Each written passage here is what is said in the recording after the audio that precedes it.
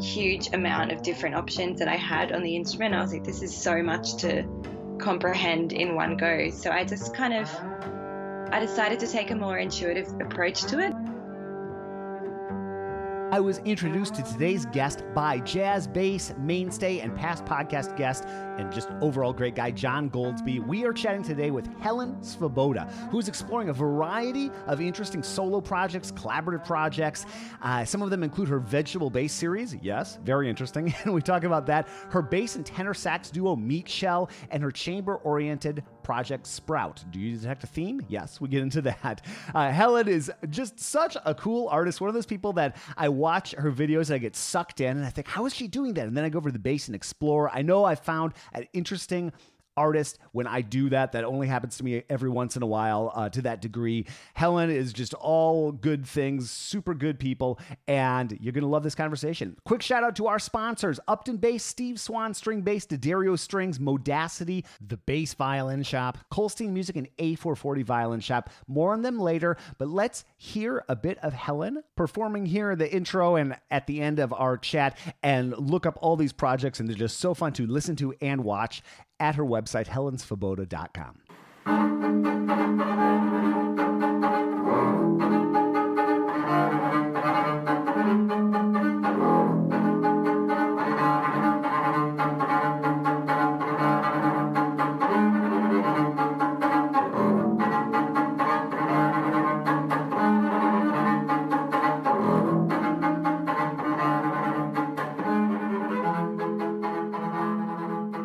So I'm going through the solo bass project, and I have all my notes in front of me here. So that's the vegetable bass.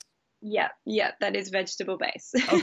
Okay. Which, and I love Sprout, and I love all your the commonality in the names of your various projects, except Meatshell, which I guess is it's kind of like the opposite, but.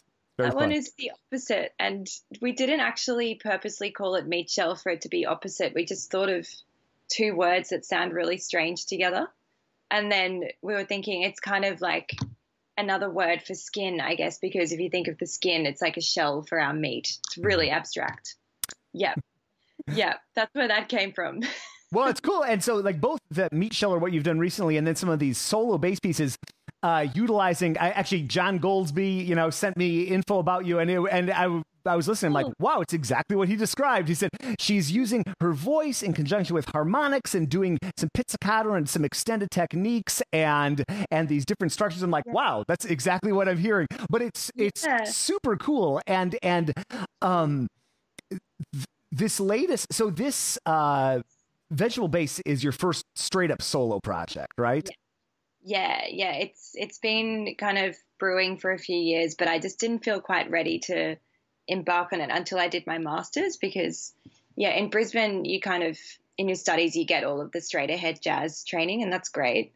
But then I just didn't get any training in the world of extended techniques, or even lots of arco trainings was non-existent in my jazz studies, which looking back is, it's something that's a little bit, it's like very necessary to actually get that in your bachelor's, in my opinion now, because compared to the education here, which was great, but then going to Germany and having half my lessons in Germany, half of them in Netherlands, it's completely a requirement there, to know how to play the instrument to that next level, and even a classical level. Since I graduated from my bachelor, I've just been focusing in my own time for a few years. I was working full time here and just, getting some classical lessons on the instrument, and then just found that it wasn't progressing fast enough. So I just thought, you know what, I just got to move somewhere and just focus for 2 years. And since then, then I've really taken on a lot of the extended techniques, used the voice a lot more. So it was kind of the right time to start it now, a few years after my first studies, I guess. Yeah. Well, it's like a whole new sonic world opening up, when you get into, and it's just so interesting.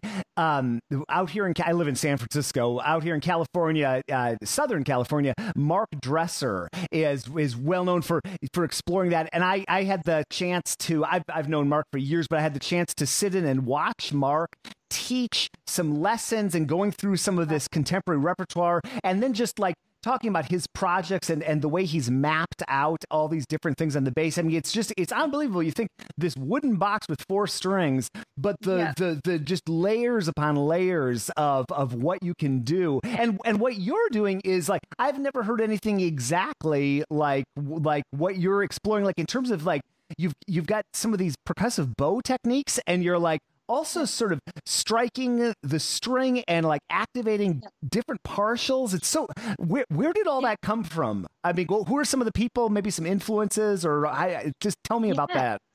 Well, it's funny you mentioned Mark, because I saw him perform in Cologne just a few months ago. So I met him briefly, and that was just awesome to watch him perform, because I've known his music and him, of him for many years now, but just to see it, you're totally right. You just see it live and you go, wow, he's bringing out so much from the instrument that you wouldn't think possible, really. So like, he would be one. Mm-hmm. Bar Phillips is another huge influence of mine. I remember when I first heard of him and discovered his music, it literally opened up my whole world. So I think that he was actually a huge influence in vegetable bass ongoing. So there's also, even like going back to more the jazz side of things, it's more Charlie Hayden even is one of my favorites, because he's just so melodic. And yeah, he was kind of one of the first bass players I heard in jazz where I was going, wow, this is just really spoke to me straight away, just from his kind of simplicity, but also you just know that it's him straight away. So yeah, out of bass players, they would be like my top 3, I reckon, I'd have to say.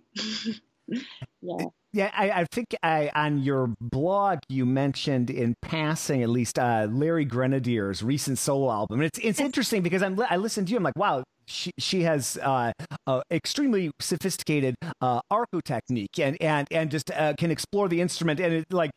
What is jazz anyway? I guess we could talk about that forever, but like, what you do is, I mean, jazz would be a word to describe it, but you do many other things too. And I think about that with Larry and that recent album too. I mean, it's just marvelous. He played a recital of solo. Well, it's basically that album, but solo, and then with his wife singing in 2017 here in the States. And so it was really cool to see that.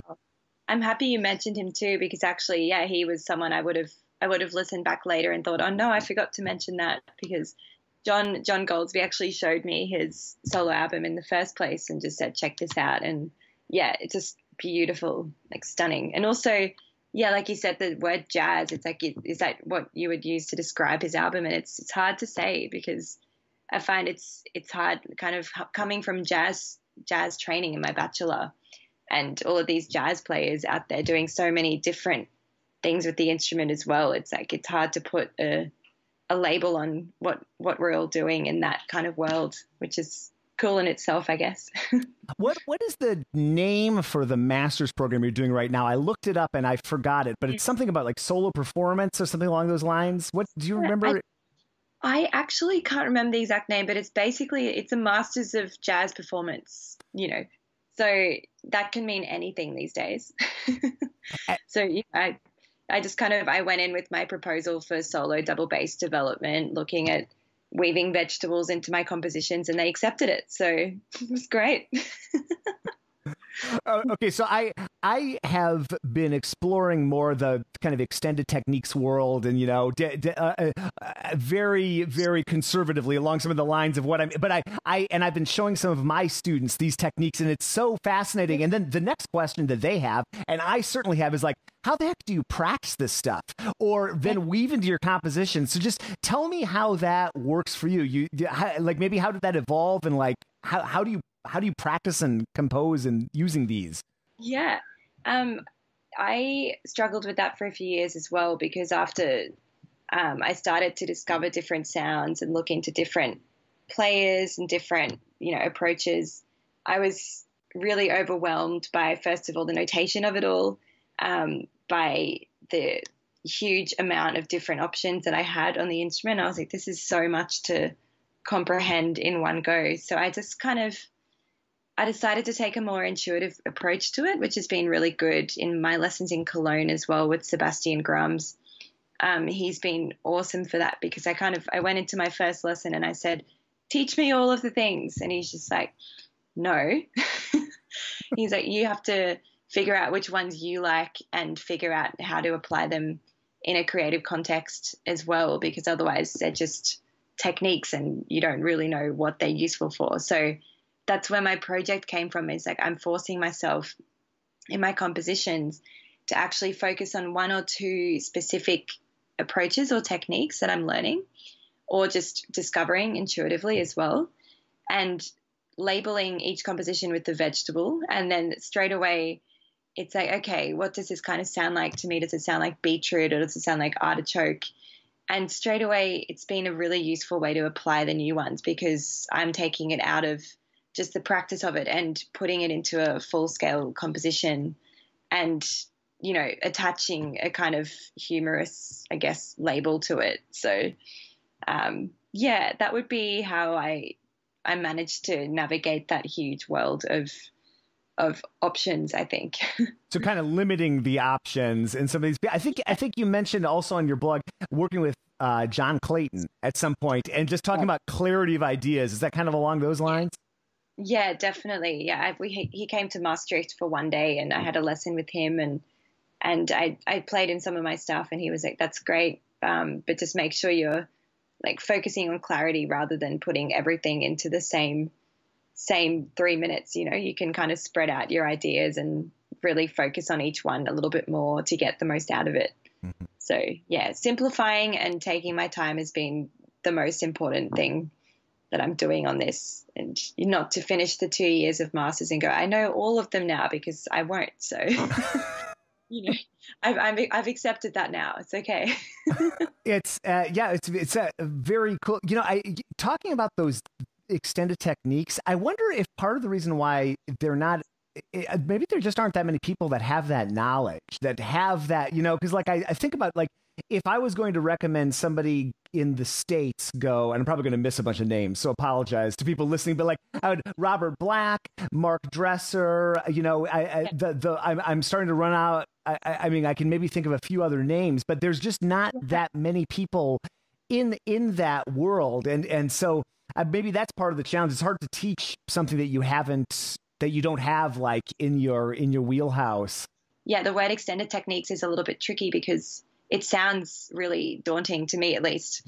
But when you kind of approach it in a musical way and straight away integrate it into just more common techniques, I think it's immediately more accessible and more normalized. Mm-hmm. At least that's been my experience. Yeah. Well, are you with these vegetable-based pieces, have you written anything down in notation, or is this all within your mind at this point? I'm sure it's, of course, been done already, but of different ones that I've discovered myself and explain in depth how they are notated, how to approach it. It's a tricky one. How do I communicate this to someone who's never heard it, doesn't know me, is approaching it maybe from a different country? It's like the hardest thing. Yeah, I need help. It's something that maybe eventually every piece will also have an accompanying video where you can show like how to do some of these things, because it's so confusing. And I think you had a notation example on your blog too, of just harmonics or something like that. And I find that so confusing, just, you know, in whatever type of repertoire, orchestral repertoire, solo bass repertoire, like where is it? How do we notate it? It's a real, that language is still evolving. Oh, yeah. And the different ways to even notate a specific one thing, I find they're always, with the harmonics especially, there are a few different ways to notate them always. And it's choosing which one is the most accessible on a reading level, which I just think like if I was trying to read the notations that I've done without having done them myself, it would just be, you just look at it and just be like, what? What is this? Like, what is this mishmash of stuff on a page? And it's just, in the end, I think that's, again, with the extended techniques, it's hard to always communicate them to the player. Like, you know, it's becomes quite intuitive once you know how to do it, or if someone just shows you straight up how to do it. But if you don't have that and you're just trying to decipher this score and just figure it out from there. It can be really scary from my own experience. Until someone just shows you or you see a video. Exactly, like videos would be important, I think, of this, just to have a 2-minute, 3-minute instructional video on like, this is not scary. You can do it yourself. Mm-hmm. Mm-hmm. Yeah, no, I agree.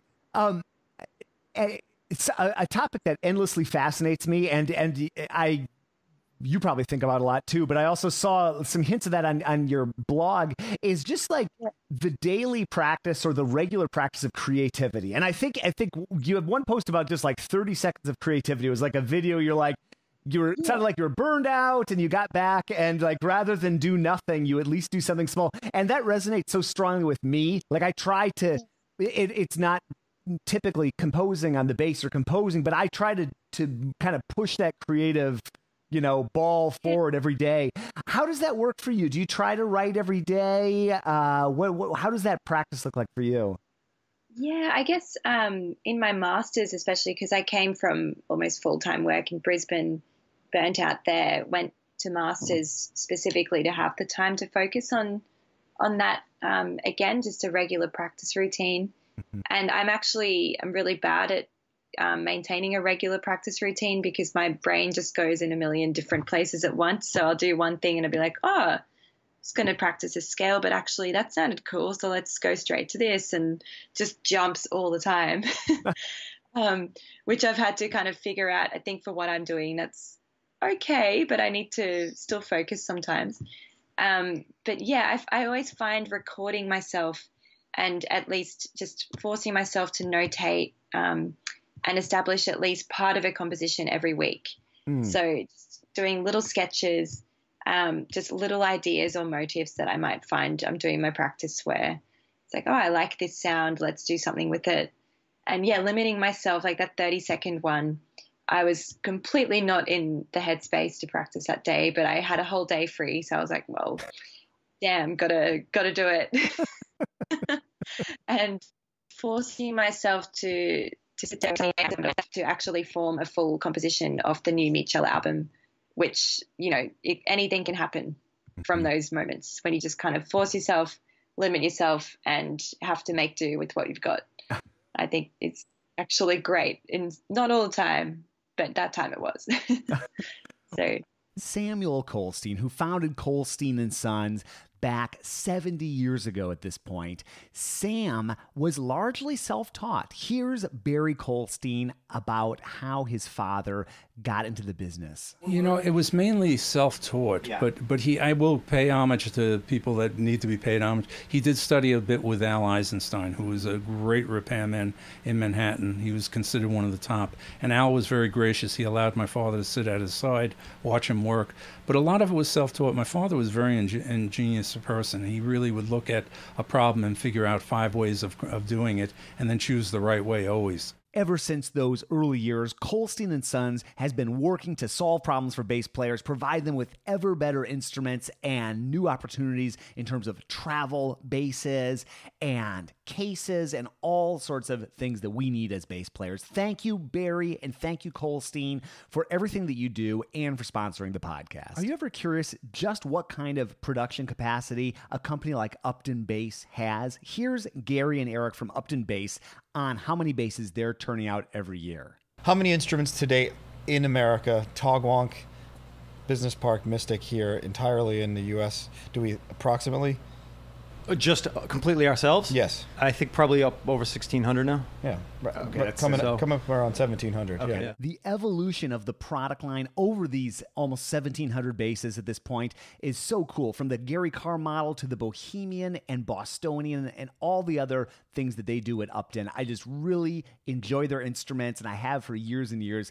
Thank you so much for sponsoring the podcast, Upton, and check them out online at uptonbass.com. This episode is brought to you by the Bass Violin Shop, which opened in 2001 as a small double bass workshop in Greensboro, North Carolina. Today, they're staffed by 3 full-time, highly skilled bass luthiers, and they specialize in double bass sales, rentals, setup, restoration, and repair. For nearly 20 years, they have satisfied thousands of clients by offering quality instruments, knowledgeable service, reliable repairs, and superior restorations at affordable prices. They're always happy to to assess basses for trade-in, consignment, or even purchasing outright. Contact them to schedule a time to discuss your bass and your future needs. For more information and current inventory, visit their website at bassviolinshop.com and be sure to follow them on Facebook and Instagram. Hello, my name is Klaus Freudenstein. I'm a double bass player and educator based in Germany. I'm working in quite a lot of fields. So one is I'm the founder of the double bass quartet, the Bass Monsters. We are playing rock tunes on 4 double basses in a very chamber music way. And we're about to release a new CD with many real bass monsters playing on it. And I'm already very much looking forward to launch it. Have a look on the Bass Monsters website. Also, beside this, I'm the inventor of the mini bass. 15 years ago, I invented the so-called Freudenstein mini bass that you can also check out on minibass.com. Beside this, I'm also the writer of music. I have published some books. One is a method for the mini bass. It's called Mini Bass, available in Hofmeister Publishing, also in English language. And if you know someone that likes it in Chinese language, there is also an issue published. Also, I have published a piece called The Bass Hymn that should include many different player levels. So in one piece, you can play with professors on the double bass standing beside mini bass players that just started to play. Also, I have published a book called It's Christmas with Christmas carols for double bass quartet. And soon there will be out a new piece called The Wolf. And also in this book is the piece Struct. Well, I'm also the organizer and artistic director of the Bavarian Bass Days that you can also check out in the internet, an international bass meeting with many styles. I was on the board of directors of the ISB for some years. Now I'm in the advisory board of the ISB, and for the ISB I also wrote articles in the bass world.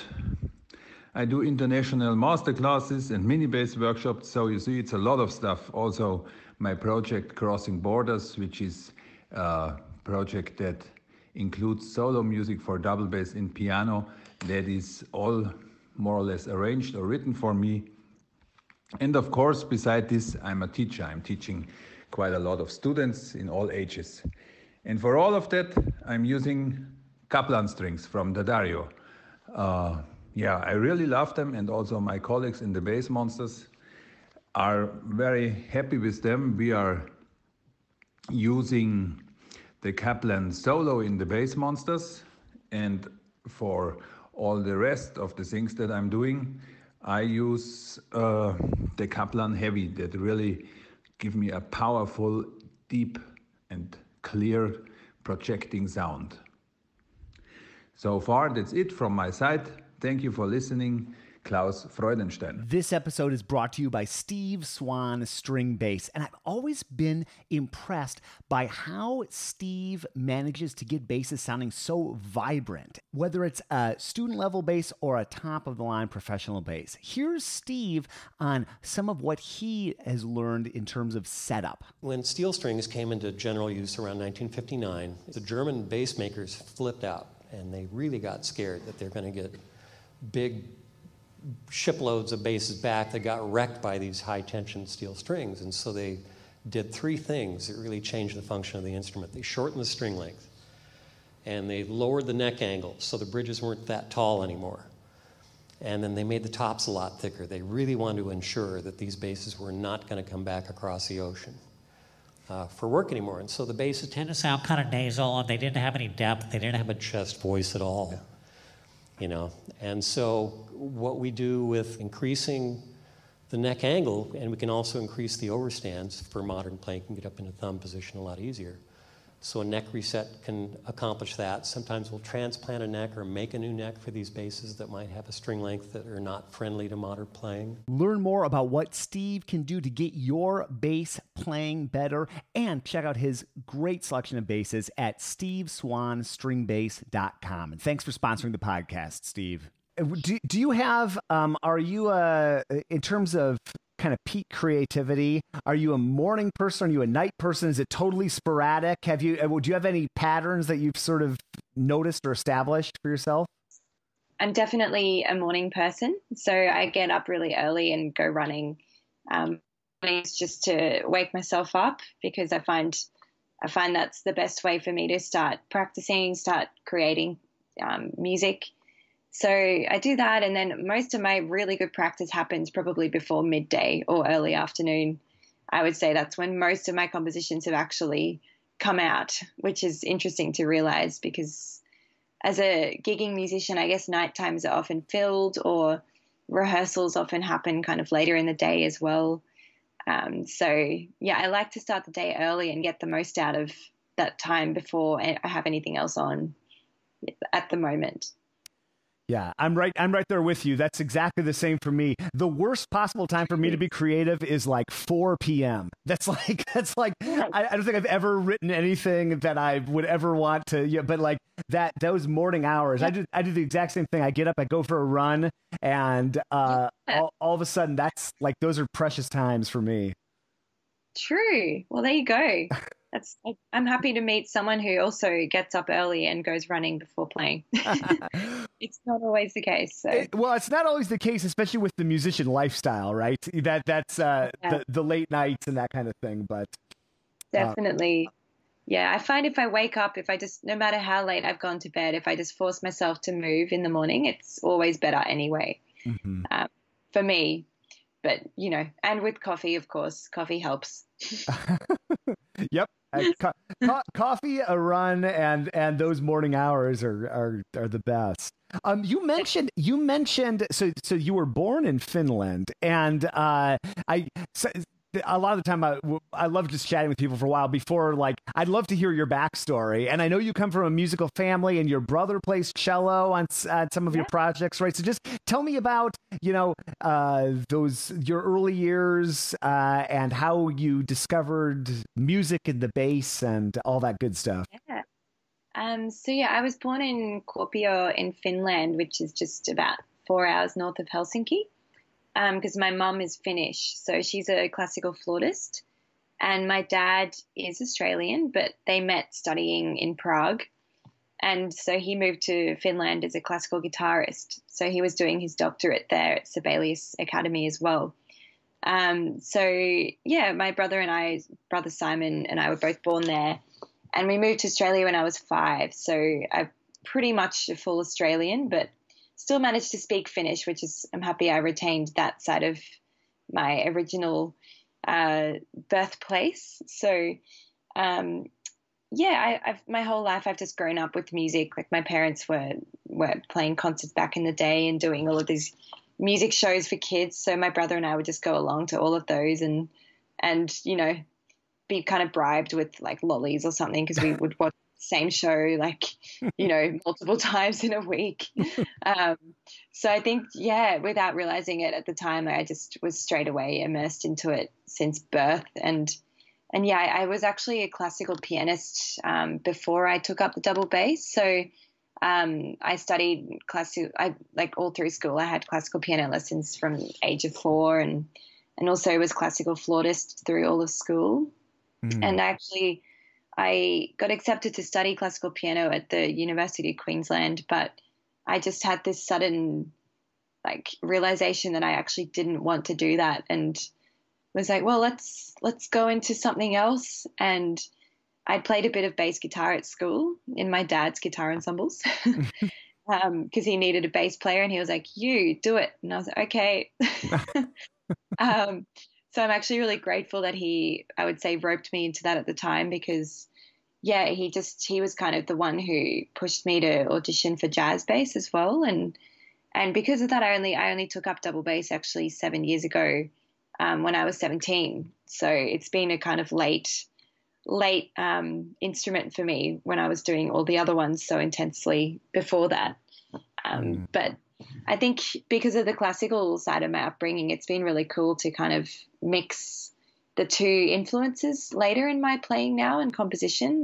It's been really useful to have that piano training, especially just for harmonic understanding and theoretical understanding before I even started jazz. I think it was really good to combine all of those in the end. So, yeah, that's a very concise background story.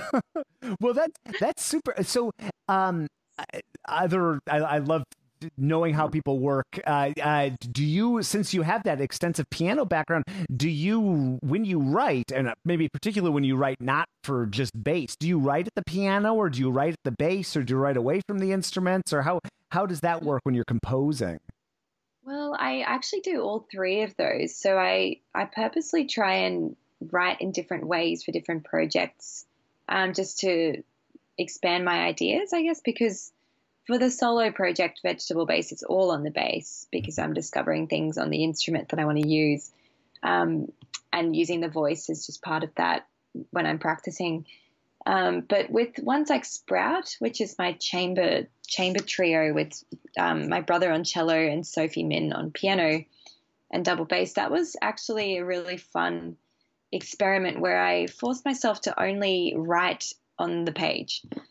So I thought, okay, don't even want to try things on the piano. I just literally sat down and notated it and tried to hear in my head what I thought it would come out as. And it actually worked really well for that group because I wasn't held back by patterns that I would always do on the piano or things like that. So I think inherently I developed a lot of new compositional ideas in that project by limiting myself to just the paper.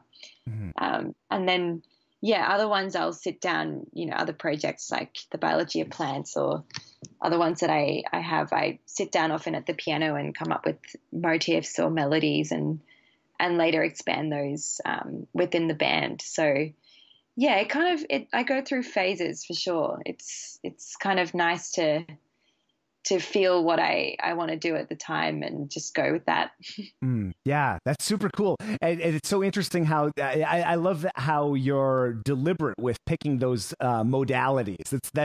I've talked to some other composers that kind of are intentional about that. There's a great bassist originally from Argentina and composer named Andres Martin, and he's always changing up his methods, kind of like what you're describing. I think he carries around his phone. Well, we all carry around our phones, but he has his phone and he's constantly recording voice memos of an idea. It'll pop in his head and he'll run off and try to get it down. That's another one. I also do that. I find the voice memos is so useful because at the time you think, oh, that's kind of cool, and you think you'll remember it, and there's no way you'll remember it even 10 minutes later. You go, oh, damn it, forgot it already. So I'm a big fan of the voice memo technique, I would say. Do you still play piano like outside of just when you're composing? Is that something that you've maintained? I had all of the intention to maintain it, and I was like, oh, I'm gonna keep learning new classical pieces, and I definitely didn't stick to my word on that one. I find there's so much that I'm focusing on in my projects at the moment, and even with the voice now, that's a new focus of mine as well. So I'm kind of all of my practice goes to the voice and the bass at the moment, but I do still sit down at the piano quite often and just noodle and just enjoy sitting there and playing it because it is completely my childhood and it's still there. Yeah. If I want to pick it up again, but just not at the moment. I would say it's too much for one brain.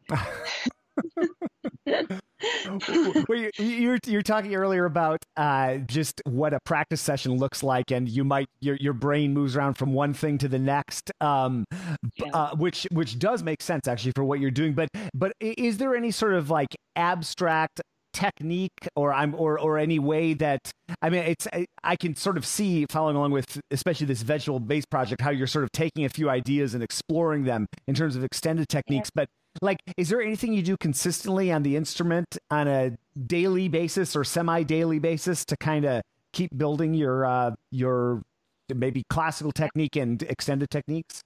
Yeah, I definitely, I try and warm up with at least half an hour minimum of, just proper playing of scales or etudes or even rubat studies that I did back in the day, like all of that stuff is so important to me as well, because it's just I'm playing catch up at the moment, even with basic fundamentals, because I have this tendency to jump straight to the cool, creative stuff, and then I realize later down the track that it's so important to have that basis first before you go into the fun stuff. Even in a practice session, I've just got to, I'm learning how to prioritize the warm up side of it.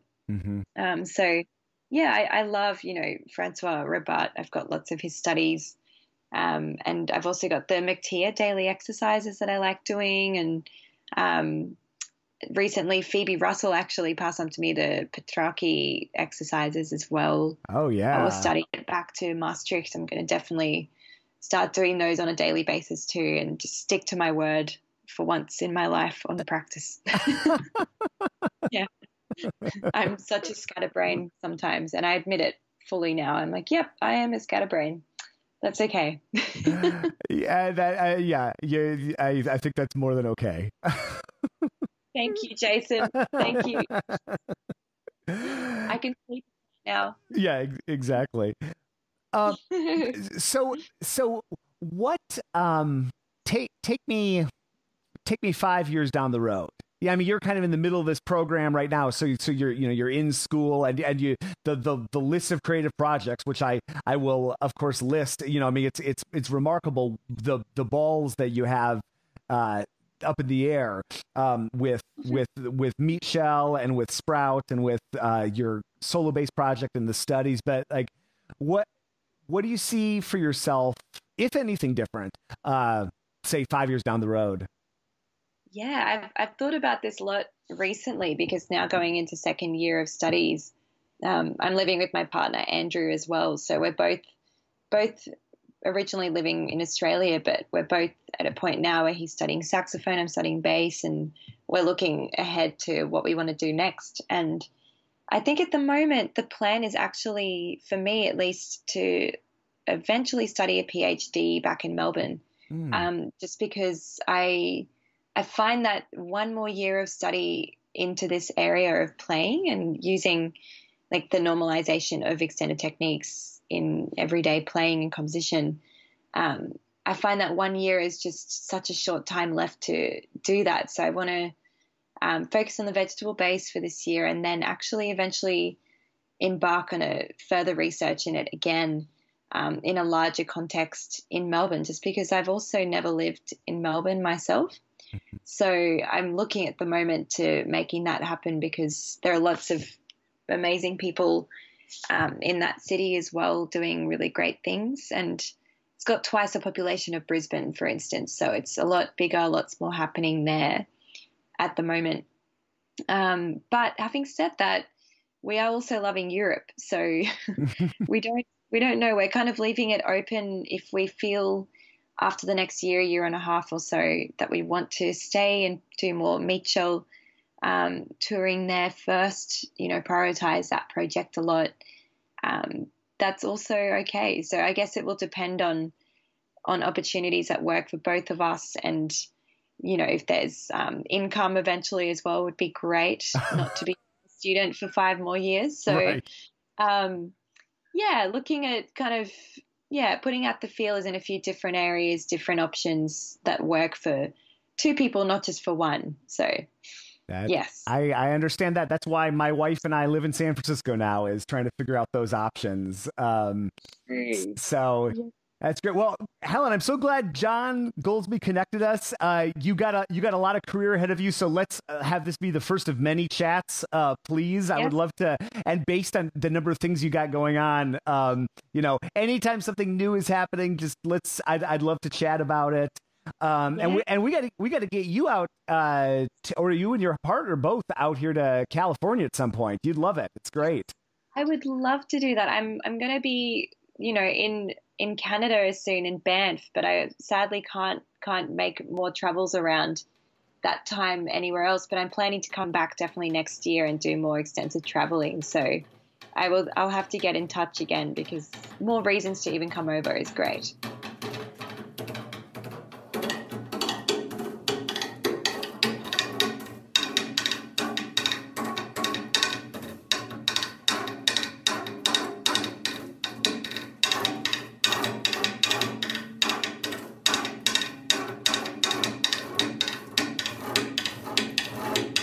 Helen, thank you so much for chatting. Folks, check out her website, helensvoboda.com, and I can't wait to do a round 2 and a round 3 and hear more about what you're up to. Isn't she an interesting artist? If you have a suggestion for somebody like Helen or different from Helen or whatever, feedback at contrabassconversations.com will get you in touch with me, and I'd love to hear from you. Even if you don't have a suggestion, just reach out and say hi. That would be great. And if you're not subscribed to the podcast, if you're new to the podcast or you don't know what that means, you can learn more, contrabassconversations.com/subscribe. Contrabass Conversations is produced by Michael Cooper, Steve Hinchy, Trevor Jones, and Mitch Mooring. And Mitch does making beautiful string basses, award-winning basses, and doing great string work in downtown Kilgore, Texas, outside of Dallas. Look him up at mitchmooring.com. And thank you to Krista Copper. By the way, check out her podcast, The Backstage Creative. Very interesting show. And she had Trevor Jones on, who also works on this podcast. So small world there. But Krista is cataloging and archiving everything we talk about here on the podcast. Super helpful. Thank you, Krista. Thank you for listening. I'm your host, Jason Heath, and we will see you again soon for more life on the low end of the spectrum.